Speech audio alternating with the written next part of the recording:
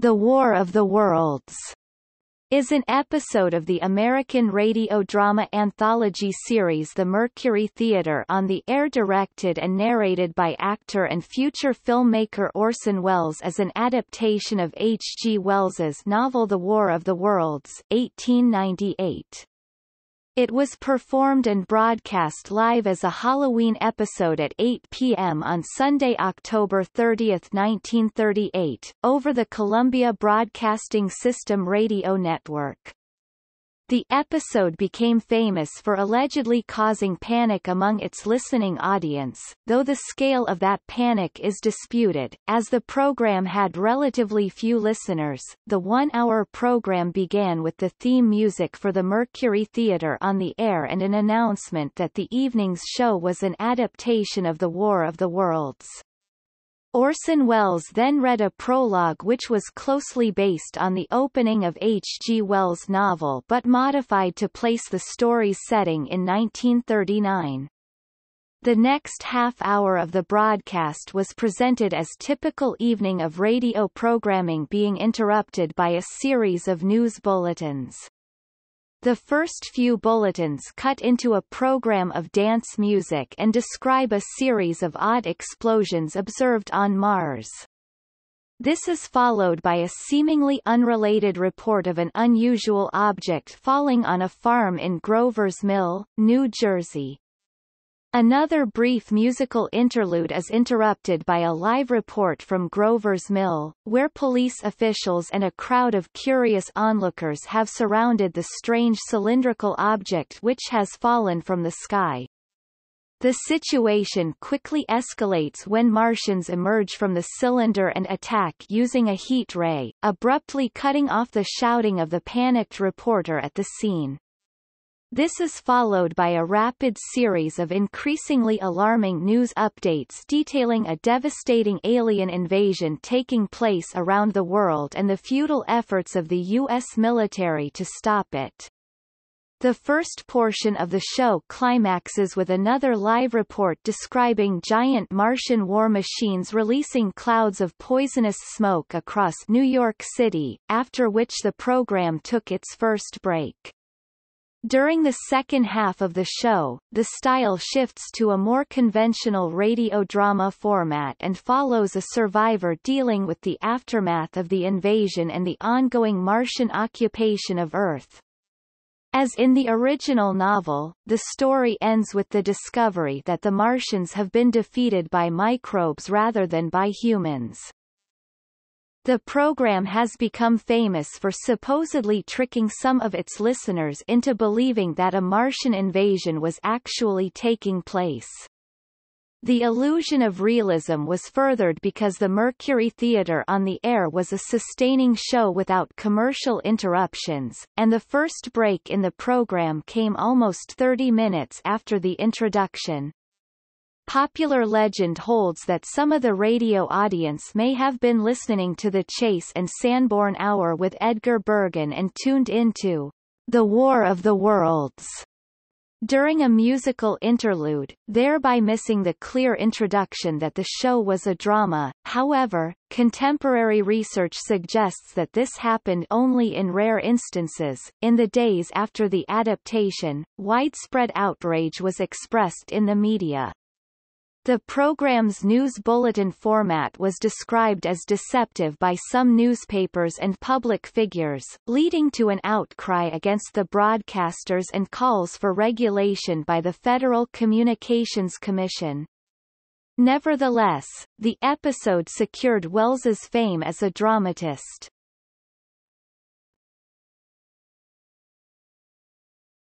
Topic: Production. The War of the Worlds was the 17th episode of the CBS radio series The Mercury Theatre on the Air, which was broadcast at 8 p.m. Eastern Time on Sunday, October 30, 1938. H. G. Wells' original novel tells the story of a Martian invasion of Earth.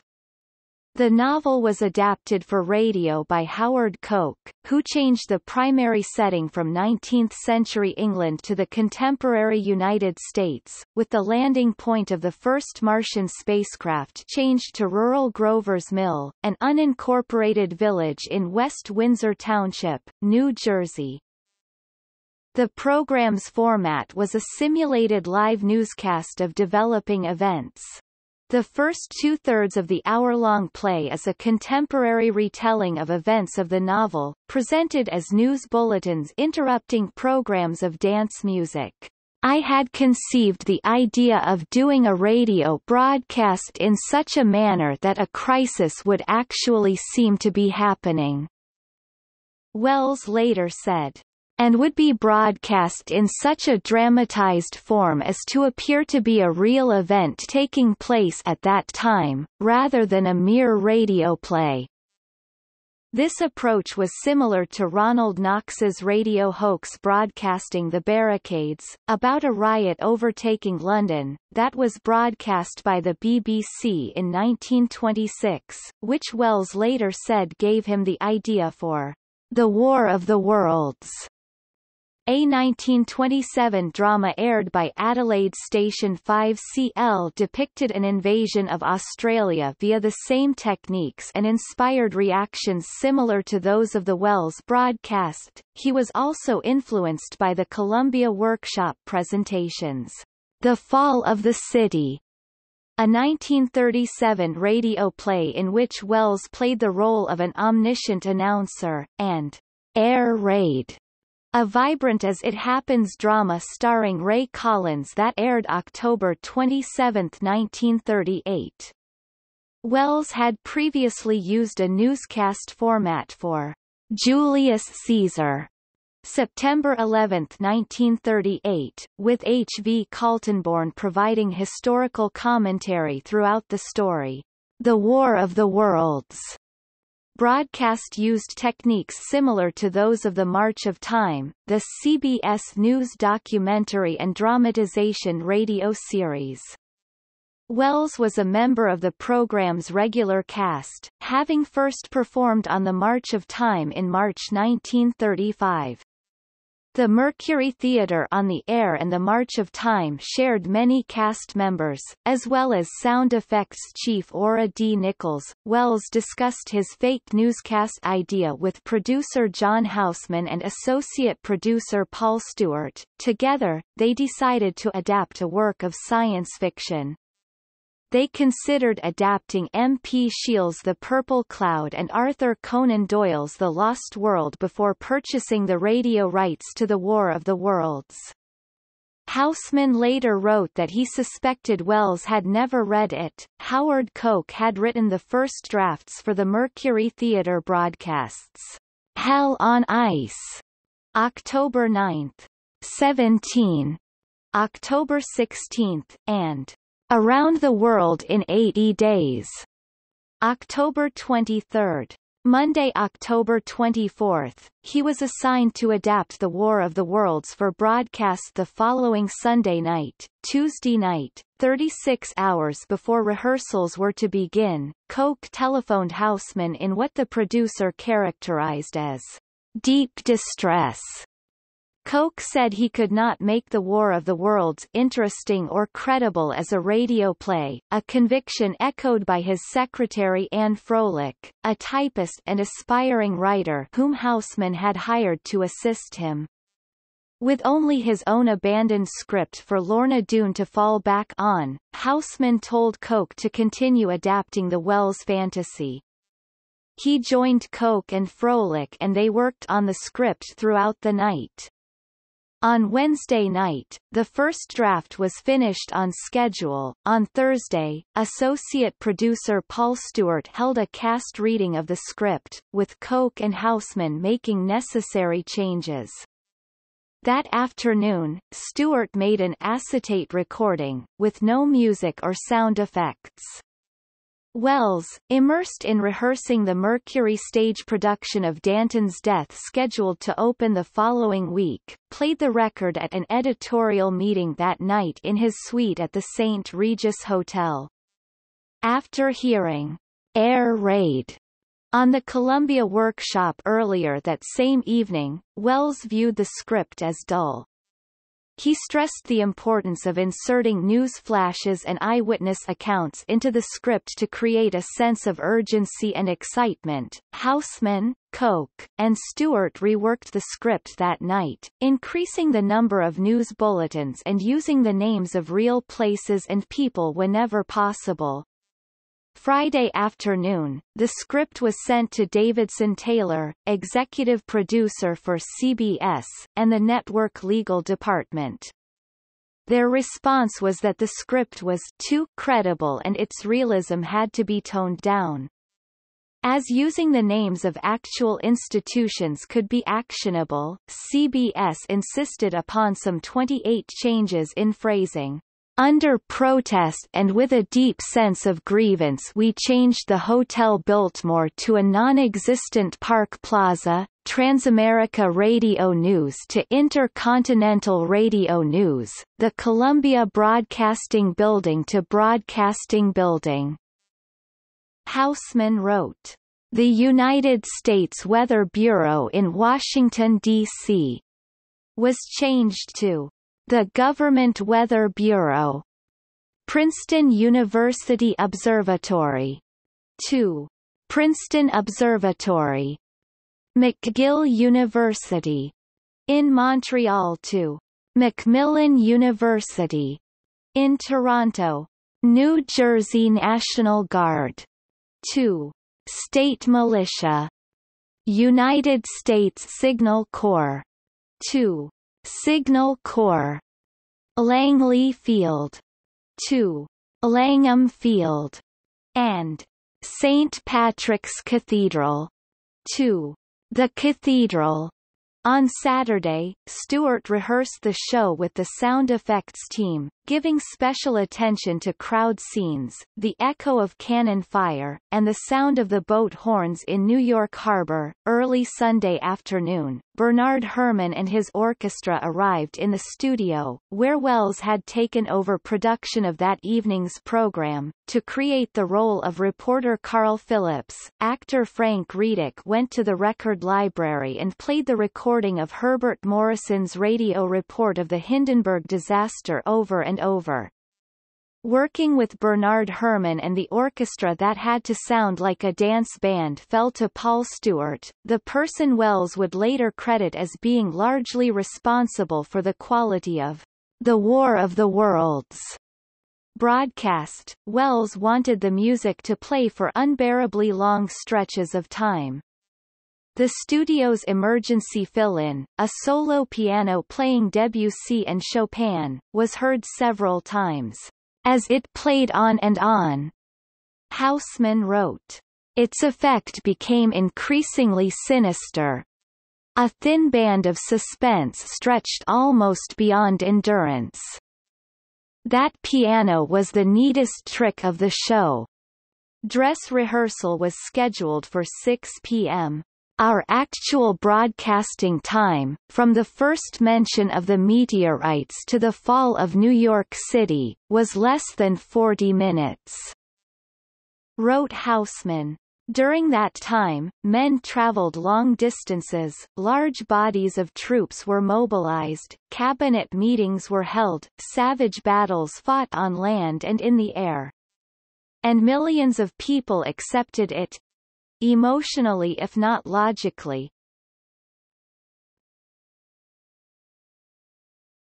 Topic: Cast. The cast of characters of The War of the Worlds appears in order as first heard in the broadcast. Announcer, Dan Seymour. Narrator, Orson Welles. First studio announcer, Paul Stewart. Meridian Room announcer, William Alland. Reporter Carl Phillips, Frank Readick. Professor Richard Pearson, Orson Welles. Second studio announcer, Carl Frank. Mr. Wilmoth. Ray Collins. Policeman at Wilmoth Farm, Kenny Delmar. Brigadier General Montgomery Smith, Richard Wilson, Mr.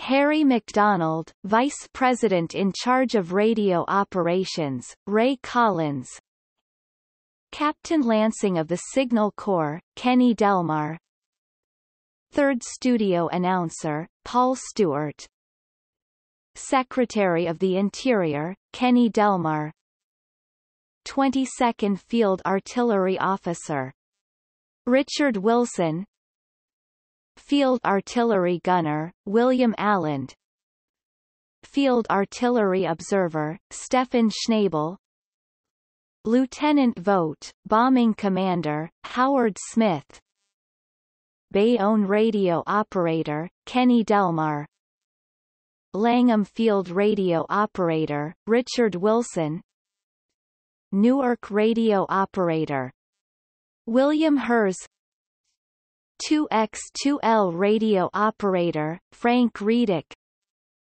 8X3R Radio Operator, William Hers, Fourth studio announcer, from roof of broadcasting building, Ray Collins, Fascist stranger, Carl Frank, himself, Orson Welles.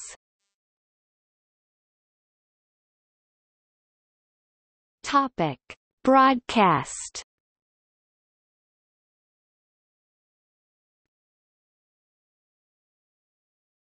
Topic: Plot summary. The War of the Worlds begins with a paraphrase of the beginning of the novel, updated to contemporary times. The announcer introduces Orson Welles. We know now that in the early years of the 20th century, this world was being watched closely by intelligences greater than man's and yet as mortal as his own.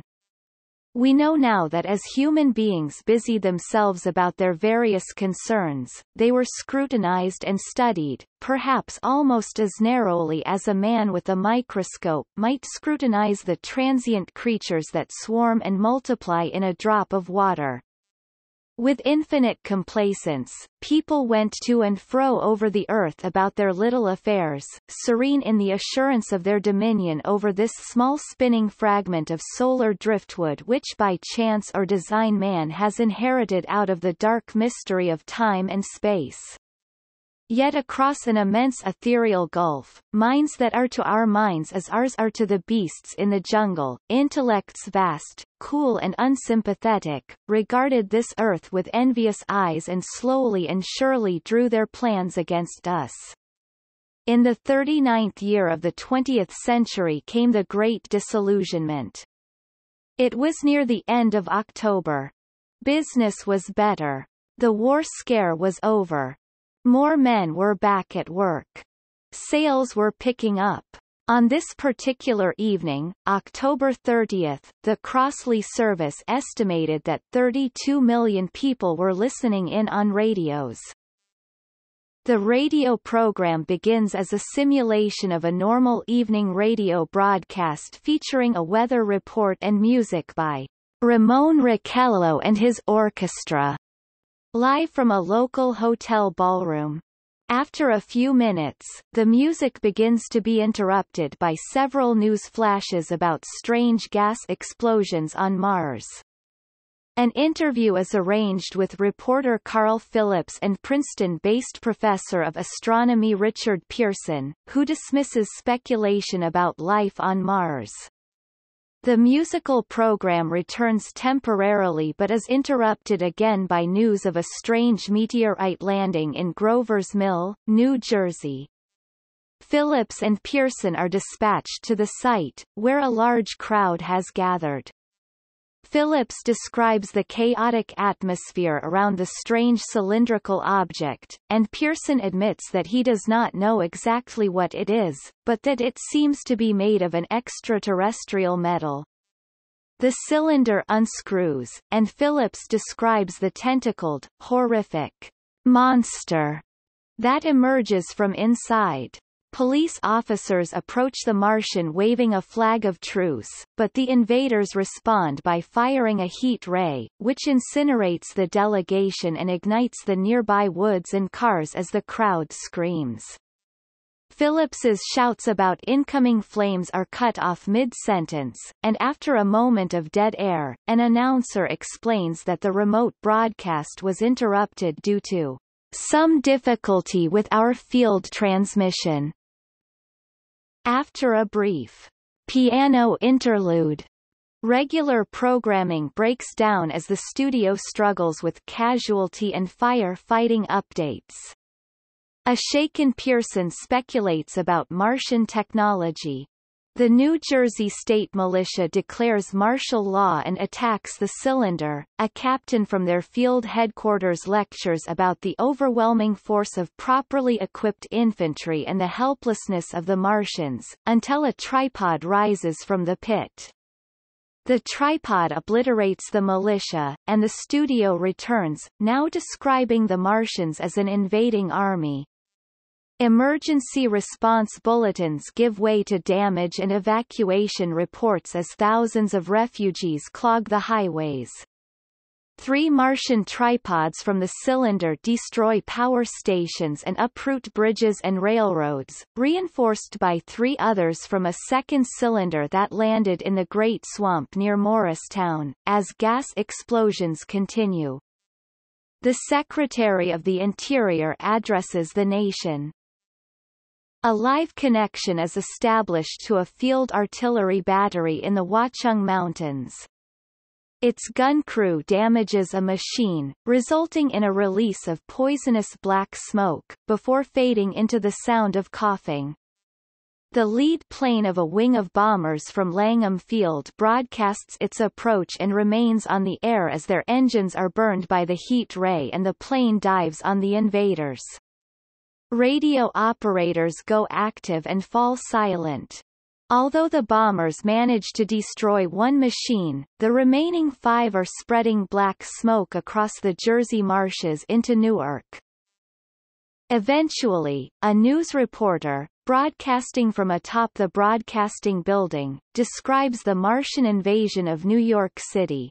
5 great machines wading the Hudson. Like men wading through a brook. Black smoke drifting over the city, people diving into the East River. Like rats. Others in Times Square. Falling like flies. He reads a final bulletin stating that Martian cylinders have fallen all over the country, then describes the smoke approaching down the street until he has a coughing fit and falls silent, leaving only the sounds of the city under attack in the background. Finally, a ham radio operator is heard calling 2X2L calling CQ, New York. Isn't there anyone on the air? Isn't there anyone on the air? Isn't there anyone? After a period of silence comes the voice of announcer Dan Seymour. You are listening to a CBS presentation of Orson Welles and the Mercury Theatre of the Air, in an original dramatization of The War of the Worlds by H.G. Wells. The performance will continue after a brief intermission. The last third of the program is a monologue and dialogue. Professor Pearson, having survived the attack on Grover's Mill, attempts to make contact with other humans. In Newark, he encounters an opportunistic militiaman who holds fascist ideals in regards to man's relationship with the Martians, and intends to use Martian weaponry to take control of both species. Declaring that he wants no part of his world, Pearson leaves the stranger with his delusions. His journey takes him to the ruins of New York, where he discovers that the Martians have died. As with the novel, they fell victim to earthly pathogenic germs, to which they had no immunity. Life eventually returns to normal, and Pearson finishes writing his recollections of the invasion and its aftermath.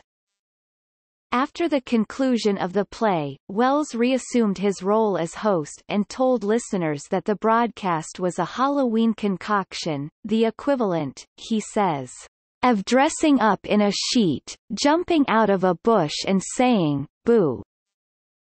Popular mythology holds the disclaimer was hastily added to the broadcast at the insistence of CBS executives, as they became aware of panic inspired by the program.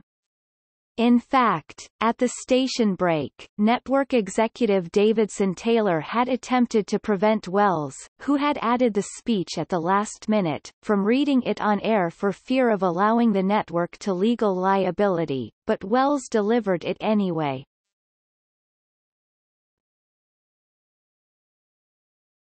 Topic: Announcements. Radio programming charts in Sunday newspapers listed the CBS drama, The War of the Worlds. The New York Times for October 30, 1938, also included the show in its leading events of the week. Tonight, play, H. G. Wells' War of the Worlds, and published a photograph of Wells with some of the Mercury players, captioned, "Tonight's show as H. G. Wells' War of the Worlds." Announcements that The War of the Worlds is a dramatization of a work of fiction were made on the full CBS network at 4 points during the broadcast October 30, 1938, at the beginning, before the middle break, after the middle break, and at the end. The middle break was delayed 10 minutes to accommodate the dramatic content. Another announcement was repeated on the full CBS network that same evening at 10:30 p.m., 11:30 p.m., and midnight, for those listeners who tuned into Orson Welles's Mercury Theatre on the air broadcast from 8 to 9 p.m. Eastern Standard Time tonight and did not realize that the program was merely a modernized adaptation of H. G. Wells' famous novel War of the Worlds. We are repeating the fact which was made clear 4 times on the program, that, while the names of some American cities were used, as in all novels and dramatizations, the entire story and all of its incidents were fictitious.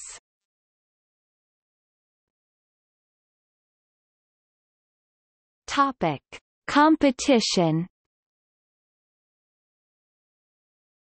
In the first place, most people didn't hear the show. Frank Stanton, research director, CBS Radio Network and Radio Research Project, NBC Red Network, carried the Chase and Sanborn Hour with Edgar Bergen and Charlie McCarthy. According to Hooper ratings, the most popular national program of 1938, NBC Blue Network, carried Out of the West, with Ernest Gill and his orchestra, from San Francisco. Mutual Broadcasting System, carried WOR Symphony, Alfred Wallenstein, conductor. Colonial Network, in New England, carried Father Coughlin's paid program.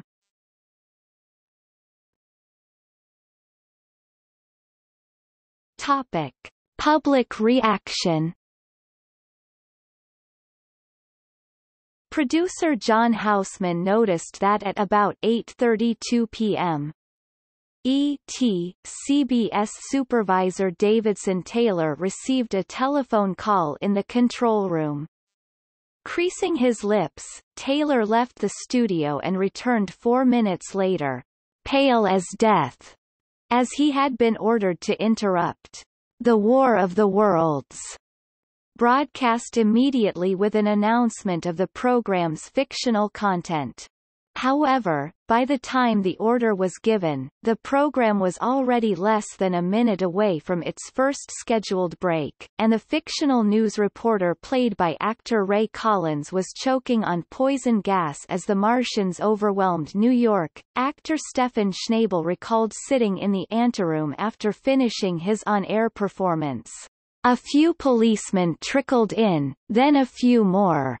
Soon, the room was full of policemen and a massive struggle was going on between the police, page boys, and CBS executives, who were trying to prevent the cops from busting in and stopping the show.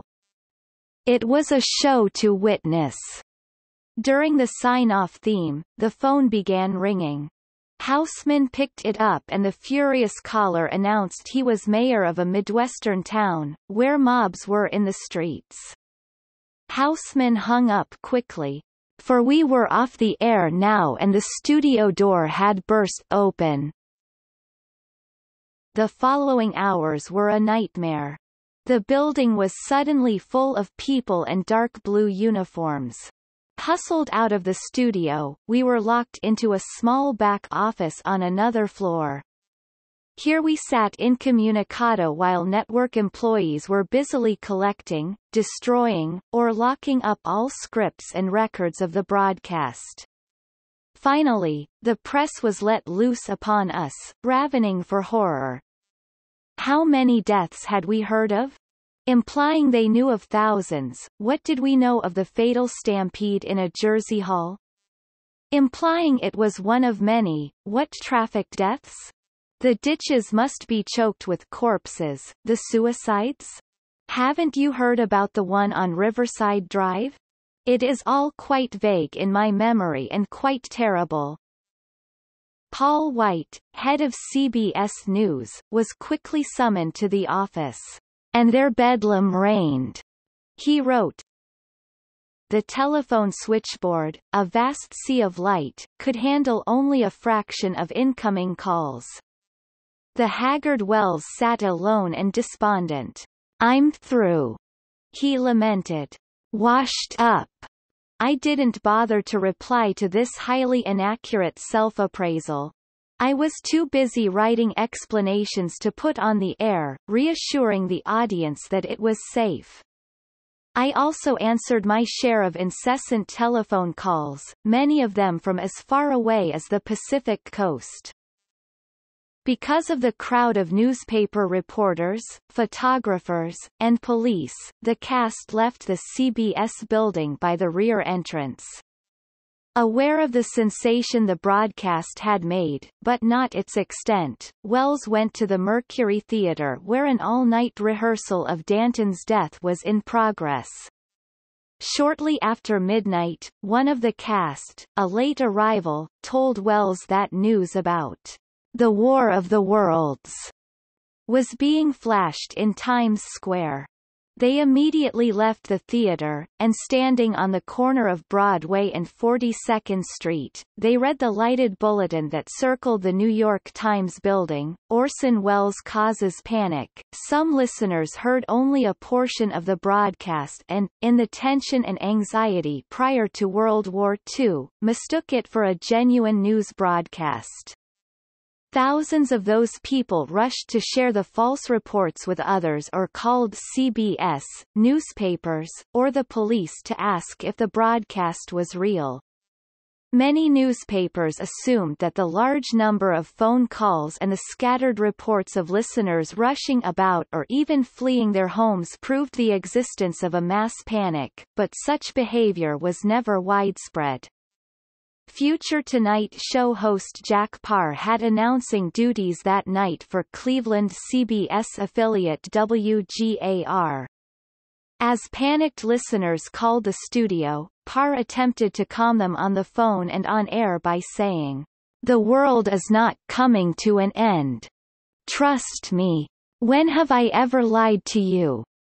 When the listeners started charging Paar with covering up the truth, he called WGAR's station manager for help. Oblivious to the situation, the manager advised Paar to calm down and said that it was all a tempest in a teapot.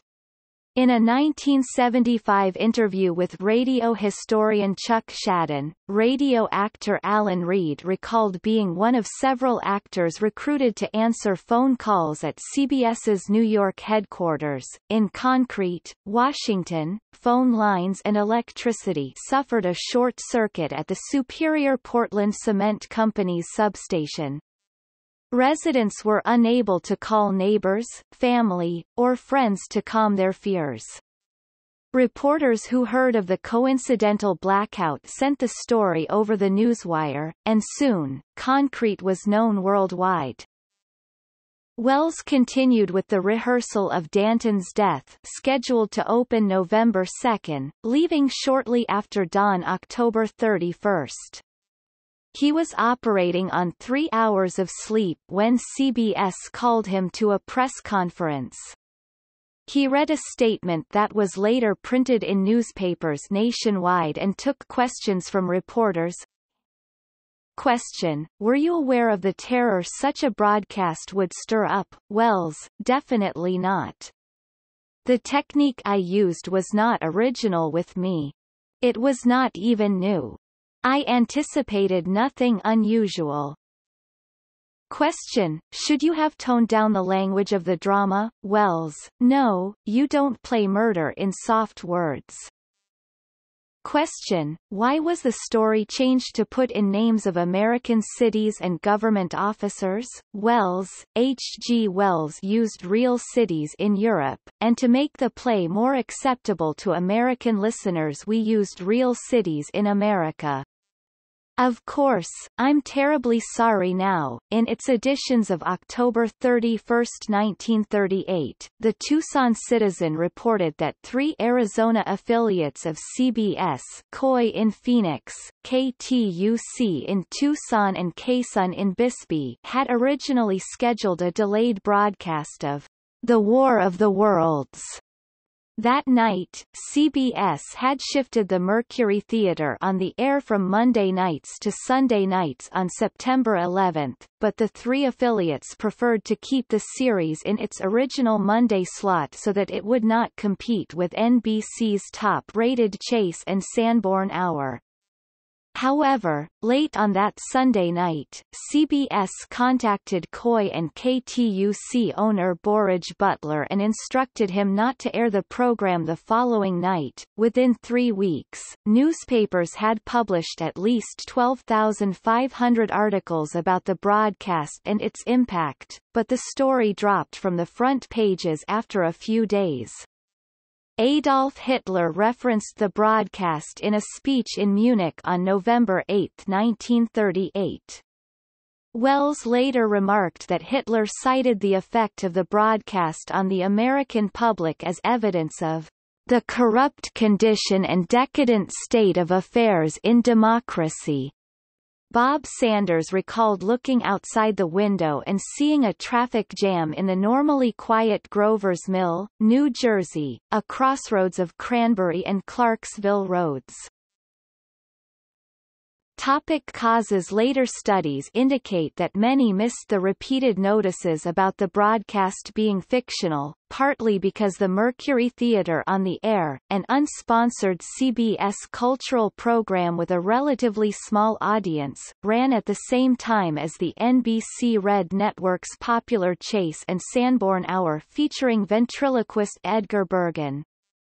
At the time, many Americans assumed that a significant number of Chase and Sanborn listeners changed stations when the first comic sketch ended and a musical number by Nelson Eddy began and then tuned in, The War of the Worlds, after the opening announcements, but historian A. Brad Schwartz, after studying hundreds of letters from people who heard The War of the Worlds, as well as contemporary audience surveys, concluded that very few people frightened by Wells's broadcast had tuned out Bergen's program. All the hard evidence suggests that the Chase and Sanborn Hour was only a minor contributing factor to the Martian hysteria. He wrote, "In truth, there was no mass exodus from Charlie McCarthy to Orson Welles that night." Because the broadcast was unsponsored, Wells and company could schedule breaks at will, rather than arranging them around advertisements. As a result, the only notices that the broadcast was fictional came at the start of the broadcast and about 40 and 55 minutes into it. A study by the Radio Project discovered that fewer than one-third of frightened listeners understood the invaders to be aliens. Most thought that they were listening to reports of a German invasion or of a natural catastrophe. People were on edge, wrote Wells biographer Frank Brady. For the entire month prior to The War of the Worlds, radio had kept the American public alert to the ominous happenings throughout the world. The Munich crisis was at its height. For the first time in history, the public could tune into their radios every night and hear, boot by boot, accusation by accusation, threat by threat, the rumblings that seemed inevitably leading to a world war. CBS News chief Paul White wrote that he was convinced that the panic induced by the broadcast was a result of the public suspense generated before the Munich Pact. Radio listeners had had their emotions played upon for days. Thus they believed the Wells production even though it was specifically stated that the whole thing was fiction.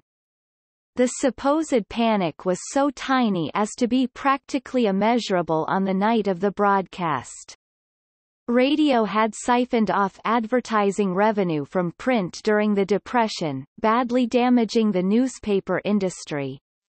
So the papers seized the opportunity presented by Wells' program to discredit radio as a source of news. The newspaper industry sensationalized the panic to prove to advertisers, and regulators, that radio management was irresponsible and not to be trusted.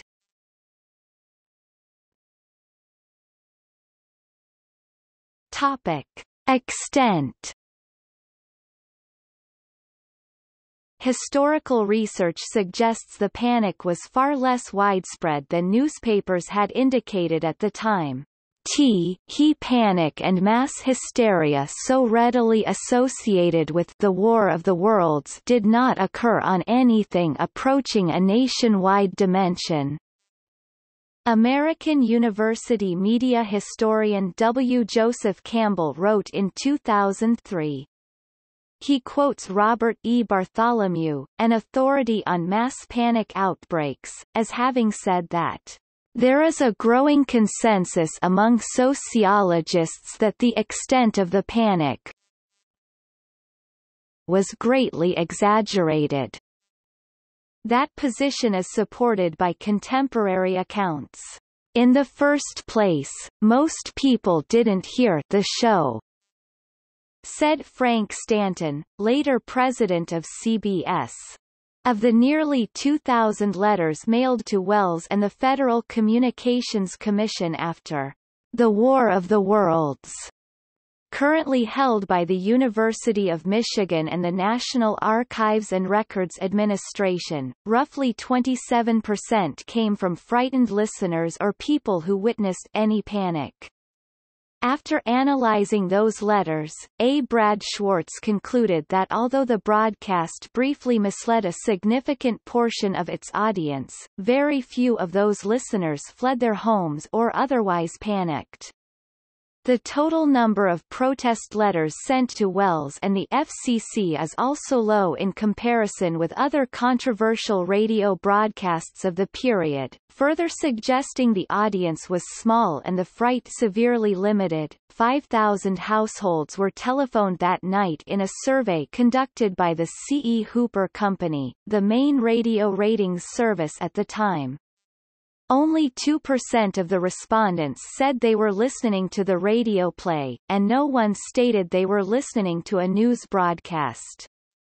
About 98% of respondents said they were listening to other radio programming. The Chase and Sanborn Hour was by far the most popular program in that timeslot, or not listening to the radio at all.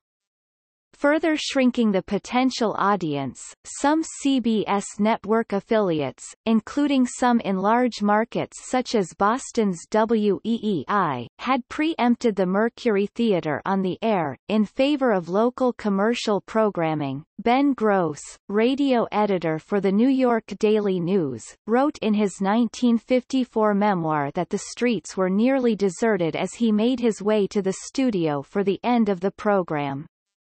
Producer John Houseman reported that the Mercury Theatre staff was surprised when they were finally released from the CBS studios to find life going on as usual in the streets of New York. The writer of a letter that the Washington Post published later likewise recalled no panicked mobs in the capital's downtown streets at the time. The supposed panic was so tiny as to be practically immeasurable on the night of the broadcast. Media historians Jefferson Pooley and Michael Sokolow wrote in Slate on its 75th anniversary in 2013, "Almost nobody was fooled." According to Campbell, the most common response said to indicate a panic was calling the local newspaper or police to confirm the story or seek additional information. That, he writes, is an indicator that people were not generally panicking or hysterical. The call volume perhaps is best understood as an altogether rational response. Some New Jersey media and law enforcement agencies received up to 40% more telephone calls than normal during the broadcast. Topic: newspaper coverage and response. What a night.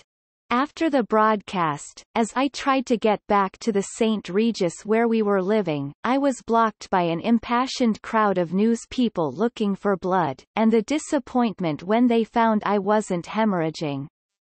It wasn't long after the initial shock that whatever public panic and outrage there was vanished. But, the newspapers for days continued to feign fury. As it was late on a Sunday night in the Eastern Time Zone, where the broadcast originated, few reporters and other staff were present in newsrooms. Most newspaper coverage thus took the form of Associated Press stories, which were largely anecdotal aggregates of reporting from its various bureaus, giving the impression that panic had indeed been widespread. Many newspapers led with the Associated Press's story the next day. The Twin City Sentinel of Winston-Salem, North Carolina pointed out that the situation could have been even worse if most people had not been listening to Edgar Bergen's show. Charlie McCarthy last night saved the United States from a sudden and panicky death by hysteria. On November 2, 1938, the Australian newspaper The Age characterized the incident as mass hysteria and stated that never in the history of the United States had such a wave of terror and panic swept the continent. Unnamed observers quoted by The Age commented that the panic could have only happened in America. Editorialists chastised the radio industry for allowing that to happen. The response may have reflected newspaper publishers' fears that radio, to which they had lost some of the advertising revenue that was scarce enough during the Great Depression, would render them obsolete. In The War of the Worlds, they saw an opportunity to cast aspersions on the newer medium. The nation as a whole continues to face the danger of incomplete, misunderstood news over a medium which has yet to prove that it is competent to perform the news job, wrote editor and publisher, the newspaper industry's trade journal. William Randolph Hearst's papers called on broadcasters to police themselves, lest the government step in, as Iowa Senator Clyde L. Herring proposed a bill that would have required all programming to be reviewed by the FCC prior to broadcast. He never actually introduced it. Others blamed the radio audience for its credulity. Noting that any intelligent listener would have realized the broadcast was fictional, the Chicago Tribune opined, it would be more tactful to say that some members of the radio audience are a trifle retarded mentally, and that many a program is prepared for their consumption. Other newspapers took pains to note that anxious listeners had called their offices to learn whether Martians were really attacking. Few contemporary accounts exist outside newspaper coverage of the mass panic and hysteria supposedly induced by the broadcast. Justin Levine, a producer at KFI-AM in Los Angeles, wrote in a 2000 history of the FCC's response to hoax broadcasts that the anecdotal nature of such reporting makes it difficult to objectively assess the true extent and intensity of the panic.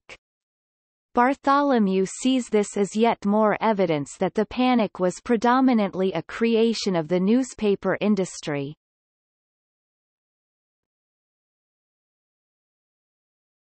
Topic: Research. In a study published in book form as The Invasion from Mars 1940, Princeton professor Hadley Cantrell calculated that some 6 million people heard "The War of the Worlds" broadcast. He estimated that 1.7 million listeners believed the broadcast was an actual news bulletin and, of those, 1.2 million people were frightened or disturbed. Media historians Jefferson Pooley and Michael Sokolow have since concluded, however, that Cantrell's study has serious flaws. Its estimate of the program's audience is more than twice as high as any other at the time. Cantrell himself conceded that, but argued that unlike Hooper, his estimate had attempted to capture the significant portion of the audience that did not have home telephones at that time.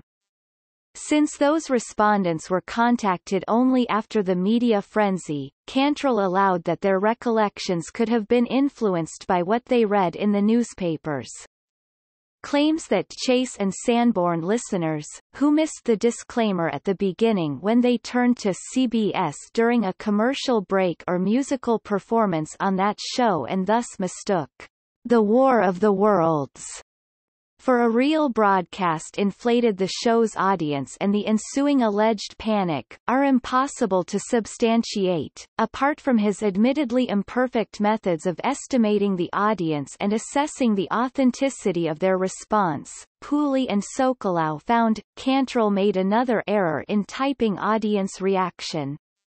Respondents had indicated a variety of reactions to the program, among them, excited, disturbed, and frightened. However, he included all of them with panicked, failing to account for the possibility that despite their reaction, they were still aware the broadcast was staged. Those who did hear it, looked at it as a prank and accepted it that way. Recalled researcher Frank Stanton, Bartholomew grants that hundreds of thousands were frightened, but calls evidence of people taking action based on their fear scant and anecdotal. Indeed, contemporary news articles indicate that police were swamped with hundreds of calls in numerous locations, but stories of people doing anything more than calling authorities involved mostly only small groups. Such stories were often reported by people who were panicking themselves. Later investigations found much of the alleged panicked responses to have been exaggerated or mistaken. Cantrell's researchers found that contrary to what had been claimed, no admissions for shock were made at a Newark hospital during the broadcast. Hospitals in New York City similarly reported no spike in admissions that night. A few suicide attempts seem to have been prevented when friends or family intervened, but no record of a successful one exists. A Washington Post claim that a man died of a heart attack brought on by listening to the program could not be verified. One woman filed a lawsuit against CBS, but it was soon dismissed. The FCC also received letters from the public that advised against taking reprisals. Singer Eddie Cantor urged the commission not to overreact, as censorship would retard radio immeasurably.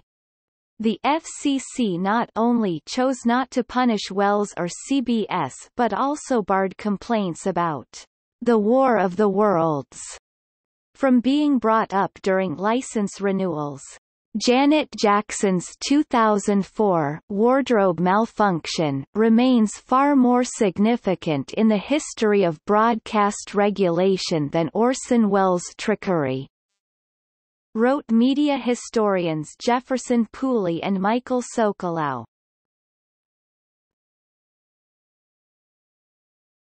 Topic: Meeting of Welles and Welles. H. G. Wells and Orson Welles met for the first and only time in late October 1940, shortly before the second anniversary of the Mercury Theater broadcast, when they both happened to be lecturing in San Antonio, Texas. On October 28, 1940, the two men visited the studios of KTSA Radio for an interview by Charles C. Shaw, who introduced them by characterizing the panic generated by the War of the Worlds. The country at large was frightened almost out of its wits. H.G. Wells expressed good-natured skepticism about the actual extent of the panic caused by this sensational Halloween spree, saying, "Are you sure there was such a panic in America, or wasn't it your Halloween fun?" Orson Welles appreciated the comment. "I think that's the nicest thing that a man from England could say about the men from Mars. Mr. Hitler made a good deal of sport of it, you know. It's supposed to show the corrupt condition and decadent state of affairs in democracy, that the War of the Worlds went over as well as it did. I think it's very nice of Mr. Welles to say that not only I didn't mean it, but the American people didn't mean it." When Shaw interjected that there was some excitement that he did not wish to belittle, Welles asked him, "What kind of excitement?"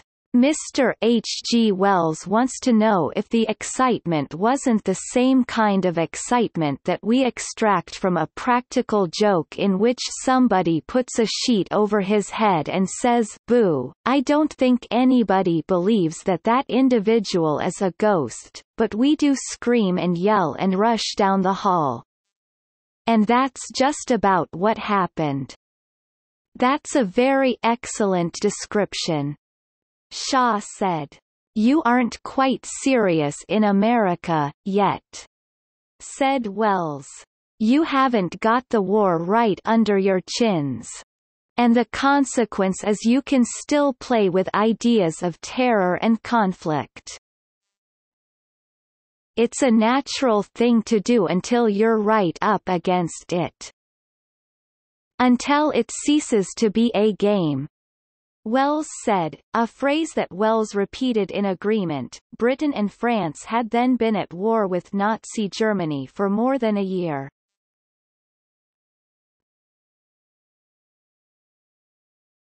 Topic: Authorship.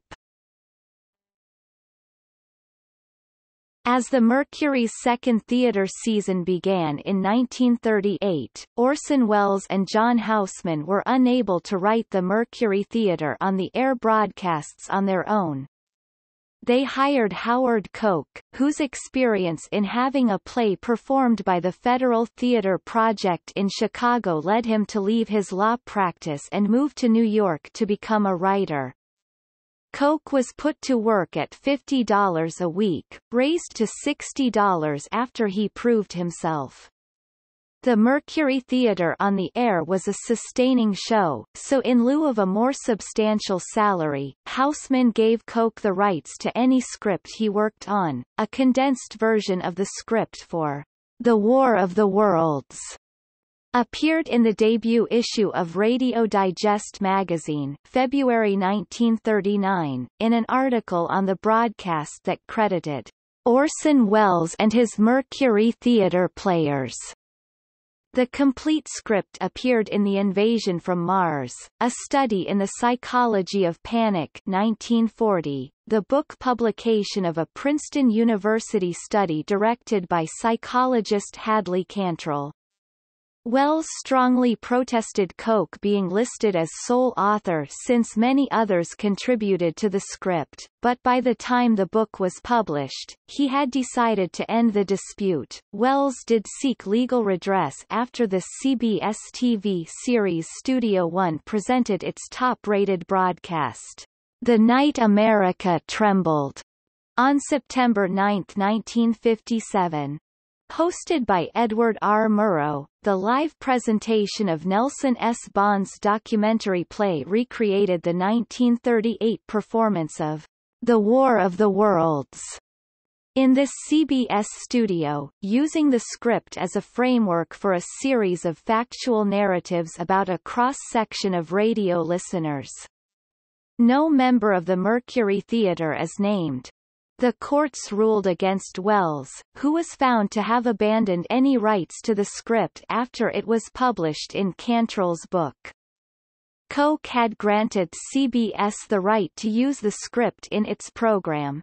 As it developed over the years, Koch took some cash and some credit. Wrote biographer Frank Brady. He wrote the story of how he created the adaptation, with a copy of his script being made into a paperback book enjoying large printings and an album of the broadcast selling over 500,000 copies, part of the income also going to him as copyright owner. Since his death in 1995, Koch's family has received royalties from adaptations or broadcasts. The book, The Panic Broadcast, was first published in 1970. The best-selling album was a sound recording of the broadcast titled Orson Welles' War of the Worlds, released by arrangement with Mannheim Fox Enterprises, Inc. The source discs for the recording are unknown. Wells told Peter Bogdanovich that it was a poor-quality recording taken off the air at the time of broadcast, "a pirated record which people have made fortunes of money and have no right to play." Wells received no compensation.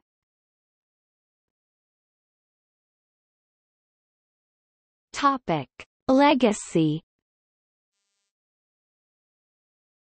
Initially apologetic about the supposed panic his broadcast had caused, and privately fuming that newspaper reports of lawsuits were either greatly exaggerated or totally fabricated, Wells later embraced the story as part of his personal myth.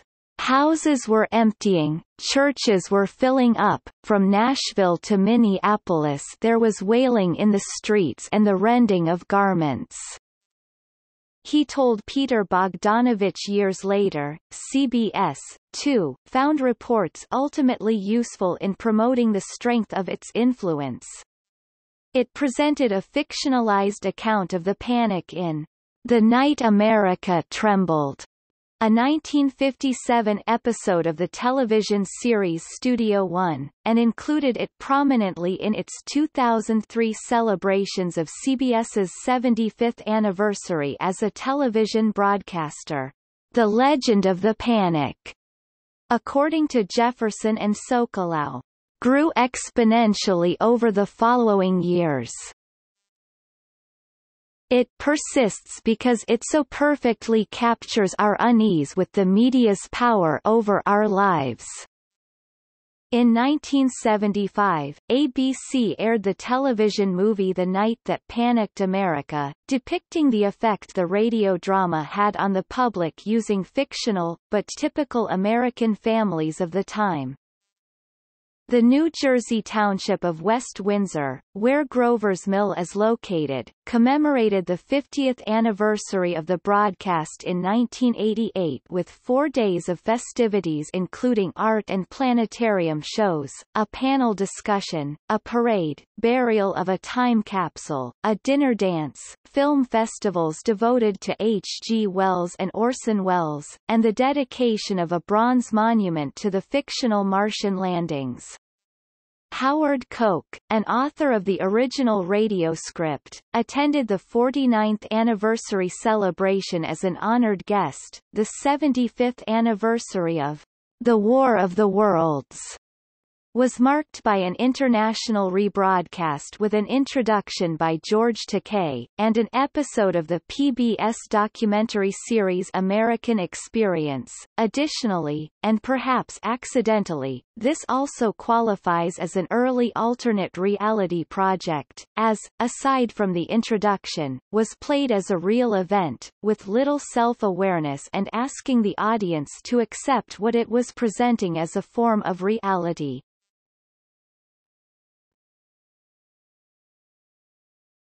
Topic: Awards.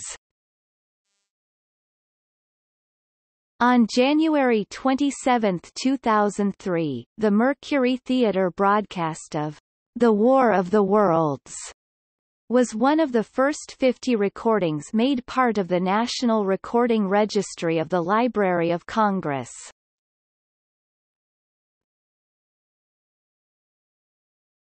Topic: Notable re-airings and adaptations.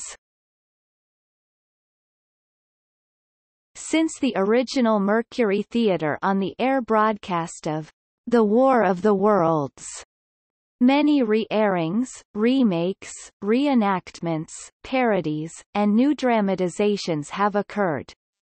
Many American radio stations, particularly those that regularly air old-time radio programs, re-air the original program as a Halloween tradition. Some notable examples include a Spanish-language version produced in February 1949 by Leonardo Paez and Eduardo Alcaraz for Radio Quito in Quito, Ecuador, reportedly set off panic in the city. Police and fire brigades rushed out of town to engage the supposed alien invasion force. After it was revealed that the broadcast was fiction, the panic transformed into a riot. Hundreds attacked Radio Quito and El Comercio, a local newspaper that had participated in the hoax by publishing false reports of unidentified objects in the skies above Ecuador in the days preceding the broadcast. The riot resulted in at least 7 deaths, including those of Paez's girlfriend and nephew. Paez moved to Venezuela after the incident. An updated version of the radio drama aired several times between 1968 and 1975 on WKBW Radio in Buffalo, New York. On the 50th anniversary of the radio play, on October 30, 1988, a remake was aired, originated by WGBH, picked up by 150 national public radio stations, produced by Judith Walcott of Otherworld Media, recorded outdoors at Skywalker Ranch, directed by David Osman, who updated Howard Koch's original script, to make it sound like modern public radio, with Koch's approval and starring Jason Robards, Steve Allen, Hector Elizondo, Renee Auberjonois, Philip Proctor, Douglas Edwards, Scott Simon, and Terry Gross. It was nominated for a Grammy Award for Best Spoken Word or Non-Musical Recording. In 1994, L.A. Theater Works and Pasadena, California public radio station KPCC broadcast the original play before a live audience. Most of the cast for this production had appeared in one of more incarnation of Star Trek, including Leonard Nimoy, John Delancey, Dwight Schultz, Will Wheaton, Gates McFadden, Brent Spiner, Armin Shimerman, Jerry Hardin, and Tom Virtue. Delancey directed.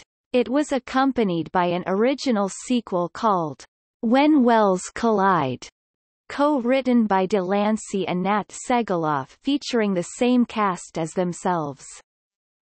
On October 30, 2002, XM Satellite Radio collaborated with conservative talk show host Glenn Beck for a live recreation of the broadcast, using Koch's original script and airing on the Buzz XM channel, as well as on Beck's 100 AM, FM affiliates. In 2003, the parties were sued for copyright infringement by Koch's widow, but settled under undisclosed terms. On October 30, 2013, KPCC re-aired the show, introduced by George Takei with a documentary on the 1938 radio show's production. On November 12, 2017, a new opera based on War of the Worlds premiered at Walt Disney Concert Hall and Outdoors in Los Angeles. The music was composed by Annie Gosfield, commissioned by the Los Angeles Philharmonic, directed by Yuval Sharon, and narrated by Sigourney Weaver.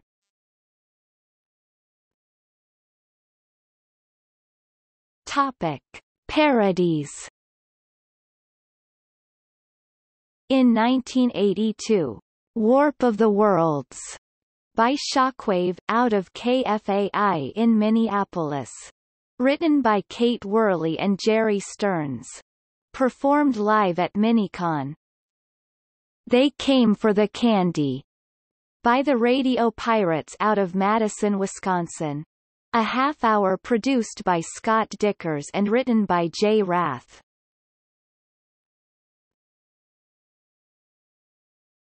Topic: Alternate versions.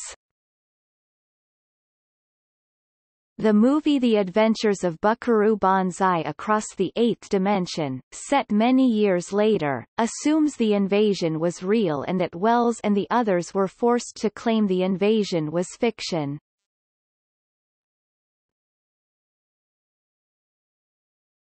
Topic: See also JAFR alien invasion, Jovian-Plutonian gravitational effect. Notes